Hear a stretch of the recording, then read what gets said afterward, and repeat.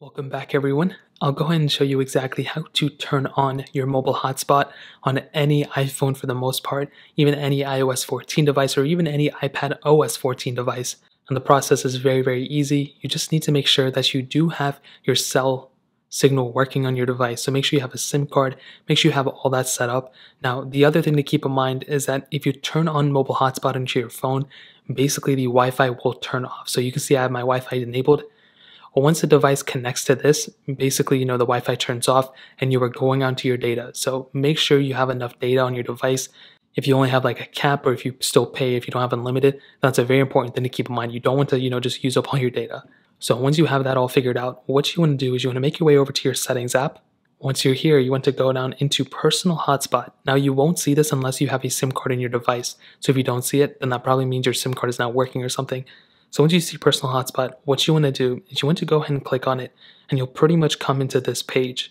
Now these are some very important things to keep in mind. So if you have a device on the same iCloud account that you're currently on, so if you have an iPad or you're using a MacBook or whatever, and it's linked all to the same account, then you can just use your iPhone and connect to the personal hotspot by going to your Wi-Fi settings on that device and then finding your phone through that name on the Wi-Fi names and clicking on it, and then it'll automatically connect. You don't have to enable this.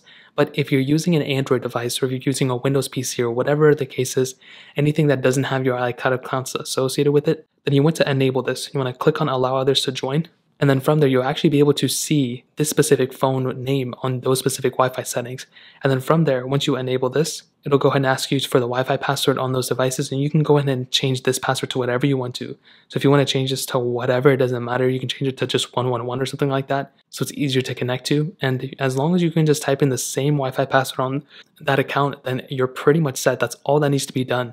So again, you go into settings, you go into personal hotspot, you enable this, and then you change the password to whatever you want to, keep it the same and type in that same password on that Wi-Fi panel.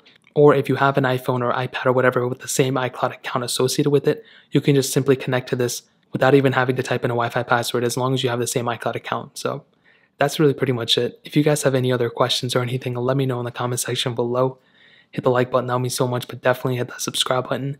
Every single subscriber that we get really does count, so it means so much if you guys could hit that. Also check out the other links down in the description as well.